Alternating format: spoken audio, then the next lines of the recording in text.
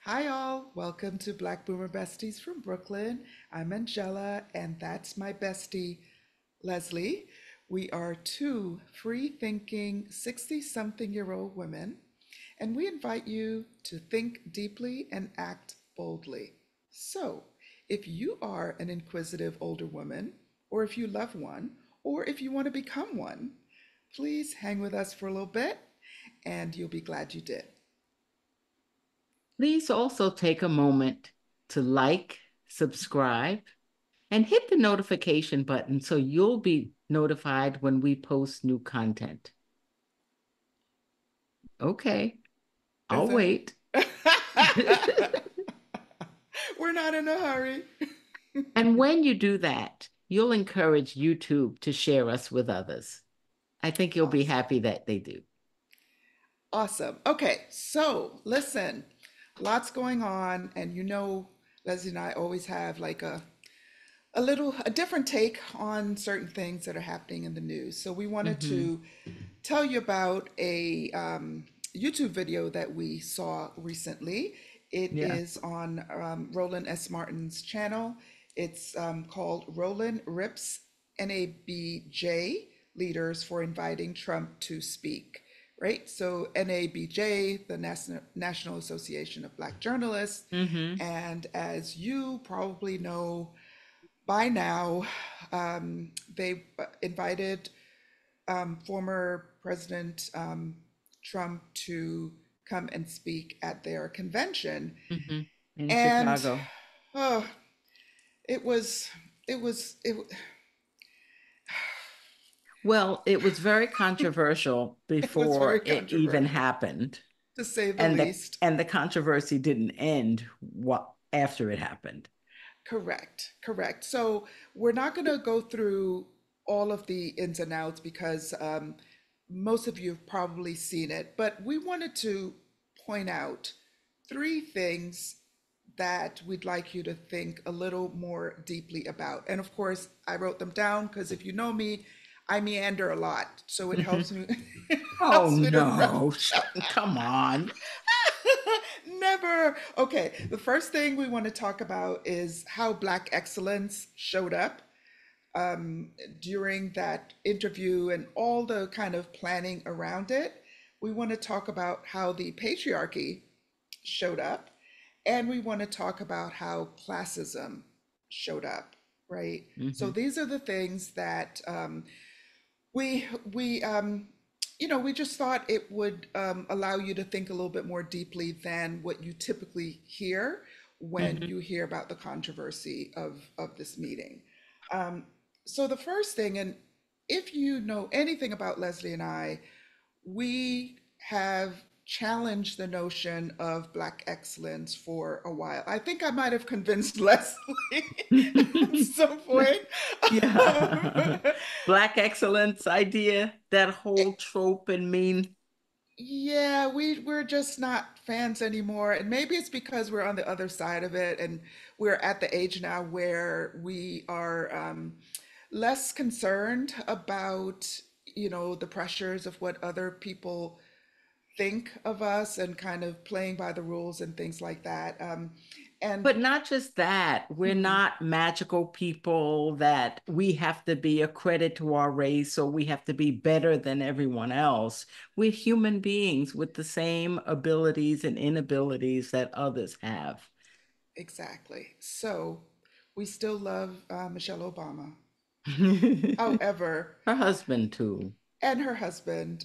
However, the when they go low, we go high um, in context, but we think that in this case, having the former president on this stage was probably, and the way that the journalists kind of managed or mismanaged him probably wasn't the best time to try to go high because he's such a low roller. He is such a low roller, and we just kind of felt that maybe they were trying too hard to be civil, or maybe they were. trying too hard to think that there was kind of some false equivalence. Okay, he's a former president, he should be on. But he's a lot of other things too. He is a convicted felon. He is a convicted sexual offender. He is all these An admitted things sexual and offender, a admitted self-admitted sexual offender. all of these things. And so the rules, I don't know, Les. I The don't think the rules rules should that apply to him. govern professional Quorum. interactions don't Right. necessarily apply to him because he does not follow those rules. So I Correct. think that they should not have expected anyone other than Trump to present himself at To that show up. interview. Right. Yeah. And by expecting him to be who he always shows up as, Hmm. we would have, um, they should have been better prepared for his types of answers. They should have been better prepared with fact checking on the spot, not that people could go to a Go to a website and website. do fact Hmm. checking, because it literally gave him a platform for espousing so many lies that he is used to telling. And so without that fact checking, it just became another platform for him, which I think is unfortunate.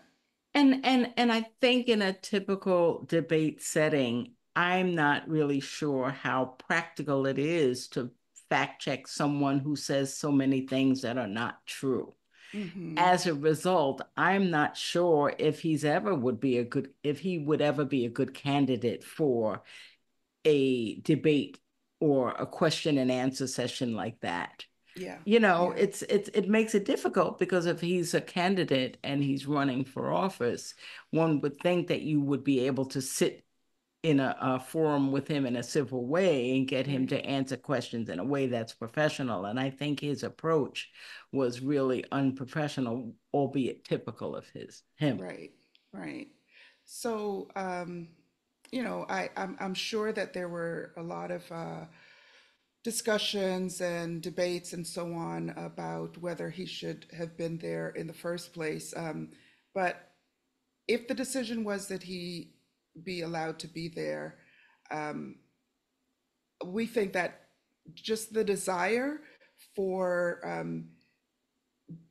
Black excellence, the desire for us to show up as uh, extremely fair, extremely balanced, extremely Mm, all of those things, it allowed a serial liar to have a platform.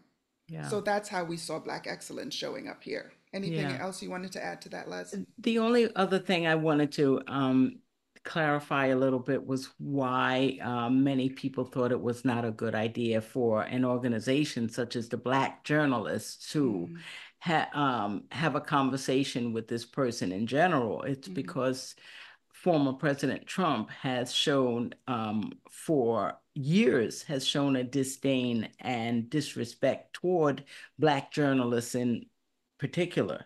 Mm-hmm. He has attacked on more than one occasion April Ryan, and he has attacked publicly Alcindor, Mm-hmm. um, Mm-hmm. and other journalists. And the He way he has an spoke to I forget her name, the first person who interviewed, mm, who asked him the question on stage. I mean, he talked about her being nasty. I thought that was pretty nasty of yeah. So him I also. think that his interaction with this particular group of professionals has never been professional. And Right, as a right, result, I don't see why they would allow him airtime in that right. regard. Because Yeah. this was their conference. This wasn't like a TV A show where national forum or exactly. This it was was their a conference. public, it was their annual conference Okay, where other presidents in the past and other candidates have appeared and spoken.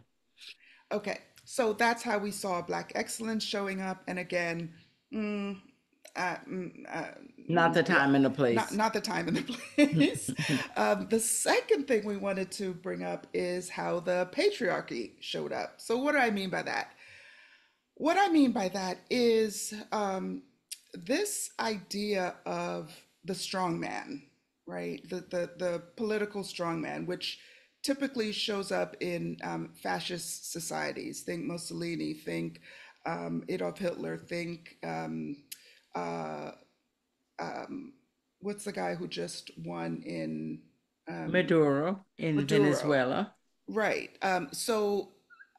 And many others. So this idea that the strong man is going to save you because the world is so bad, you need someone strong, so you're willing to tolerate militarism, you're willing to tolerate just Nationalism and nationalism and a suppression of rights and a suppression of free speech and all of that. You're willing to tolerate it mhm, because the world has gotten so bad. You need someone like someone that. like this.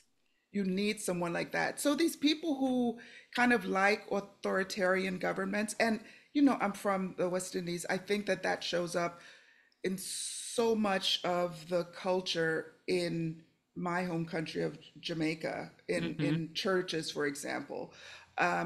This idea that We someone need like a that is leader what to we govern need. because, right, we are not able to do it for ourselves, and then they Exactly. protect us from outside forces. Exactly. You So it's know, not because these people who want these leaders are evil or, mistaken or anything like that. I don't think it's that at all. I think it's because they have been convinced that the world is so bad that this leader is who they need to protect them and to protect the things that had been theirs, right? So that's why white nationalists would like a leader like him because they believe that everyone other than them are trying to take what is rightfully theirs, and theirs. so the strongman leader, the patriarchy, that is what we need. So we're willing to tolerate a Yeah, lot it's of bullshit. okay that we can give up some of our hard-fought freedoms Yeah, yeah, because the risk of loss is so great. For example, and exactly. that's why in this particular video, they spent considerable time talking about the immigrants coming in to take, in particular, Black jobs. I don't know what they particular. I still don't know what he means when he says Black jobs. I've never had any problems as with an immigrant taking my job as an anesthesiologist. I'm a Or black, any of your that's my jobs. black job. And I haven't seen it. It's not a problem that I'm worried about. Right, But right. again, when you present it as these people are so bad and they're taking from us and you need me the savior. Yeah. And so Leslie kind of went into the third topic a little bit, and that is classism, how we saw classism showing up Mm, in this conversation around the way that we think about immigrants, right? If you remember, when formerly enslaved people in America were emancipated and started to establish their own communities, their own peaceful existence without mhm, having the yoke of chattel slavery upon them. mhm, That is when a lot of what they call quote unquote race riots, which wasn't really riots, those are white people attacking black communities and black people because they were uh, feeling like these people are taking our jobs, our mm, industries, our land, and all of that. mhm, To me, mhm. it's the same thing. It's the same idea that immigrants are coming here to take something. So I know that as Black people, I'm gonna say this. Sometimes it's hard for us to see that we do to others what we abhor when people do to us. I think that's one of those things. I think it's easy Mhm. for some people to see immigrants as taking something that is ours, when in fact, we should not be fighting for crumbs. Why are we fighting Mm, for the least amount? Why aren't we fighting for what the top has instead of scrambling around and fighting with these poor refugees who are trying to do nothing more than to protect themselves and their families. Remember, Jesus was a refugee. Anyway, um, why are we fighting? Some of us are fighting against them when we're not willing to go to California in the sun and pick fruits and vegetables. We're not willing to do a lot of things that we hear, oh, they're taking away Black jobs. No, they're not. No, they're So, not. Black people should side with us against those people. Well, if the country sided against those people, we would have no agricultural system. The stores would be empty, and many of the other things that we enjoy as Americans, the system would not exist anymore. Right. And And I, let me I'm not built for picking oranges and in let me just California. be clear. I want to make something clear. When we're talking about these types of manual labor jobs, we're not saying that those are the jobs that immigrants have. We're saying that new immigrants, people who are trying to find their way, like my mother, well educated, super educated woman before she came to this country, and she had three jobs, one of which was on the weekends. She would go to the wealthy white neighborhoods upstate, and she would do domestic work on the weekends, right? So it Mm. doesn't mean that these people are not well educated, that they don't have the skills, Or and if they're criminals, here is a lady with nothing like advanced that. master's degree who went and cleaned house because that's what you Yeah, do. because You that's work what you hard. do. Exactly. You work hard, and that's the point. This way of looking at class, right? It is such a divisive That's thing what that it is. That's we what could it really is. turn around. Yes, and I want to mention one other thing, if I may. So Fred Hampton, one of the former leaders of the Black Panther movement, who was murdered by the United States government when he was, I think, 21 or 22. Hmm. I think one of the reasons that he was considered such a threat Yeah. to the American system is because of the Rainbow Coalition that he started, which looked at the class of people. The um, Race was less a factor. No matter all the stories they tell you about how evil the Black Panthers were, they were a social movement. And Fred Hampton, in particular, was interested in what poor people, regardless of their race, Race, ethnicity, background, background, poor people, and he was trying to unite poor poor people, people of all. Yes. Yes. right? And that is why I think that he was considered to be such a threat, because he saw that it wasn't about race. That's not where the fight was. The fight was against Hmm. poverty, Hmm. against having access to social systems that support us having For access to, everyone. exactly. So that is where we think classism is showing up.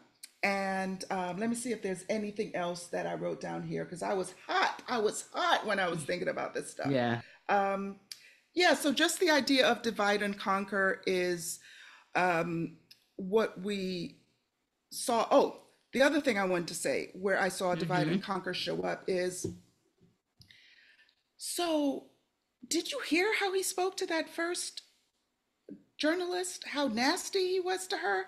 And that's Mm. what he does. He'll say the thing that he is. He'll pin it on He'll the say, he says, that's a nasty, Yes, nasty nasty. question. Or that is Right. very That, racist. that That is very is, So I'm just wondering, why didn't the audience of Black journalists, why didn't they shut that down when they saw how he was attacking the person who he was speaking they to? are part of the person that Yeah, is, you know yeah. what? I think it almost goes back to the beginning of what you said. When they go low, we go high. I almost think it has to do with You know how we can get into a conversation about code switching, Yeah, but yeah. I think outside of that auditorium, Mm, none of them would have accepted to be spoken to in that way. right. Oh, Les, And if that's the national really, cameras were not on, yes. I That's a wouldn't goodie. accept it. I wouldn't accept it in my home. I don't accept it at my place of Right, employment. Here, these people right. were doing a job in their profession, in a Yes, professional setting yet. And this was right. not an audience of lay people, Yeah, yeah. John Q. Public. Right, These right, were an audience of professional Black journalists right, or right, journalists of right. color. Yep, So these yep. people were there in suit and tie and there for what they thought was a professional gathering. Mm, And it almost mm, turned into this, again, this mm, nasty, mm. it really started out badly from the beginning. Now, From the one would jump. say that because former President Trump didn't like the nature of the first question that was Yeah, asked. yeah. Of course, it was a tough question. Mm-hmm, It mm-hmm. wasn't nasty. It Right, was a right. real question. Yep, These are some things that you have said. yep. This is what the perception has been. Mm-hmm. How do you address that? Right, Legit right. question. I'm not sure Legit what else question. he expected, what questions he expected. Right, right, right. Certainly not the forum that he's used to at one of his rallies. Yeah, yeah, yeah. Well, National Association of Black Journalists, that should have been a key for him to know. But anyway, I think he used it as a platform to espouse his rancor. Oh, of So, course. all right, Les. Anything else? I think we're good. We covered. We Yeah, came. We saw. We we spoke conquered. about it. We came, we saw, we commented. we, we came. We saw. We commented. By the way, let's change that from John Q. Public to Jamal Q. Public. Let's do Oh, a one Q public. one Q. Public. It fits. Oh my gosh. Okay. So don't Thanks. forget to hit like, subscribe, and notifications. All right. See you We next time. appreciate you.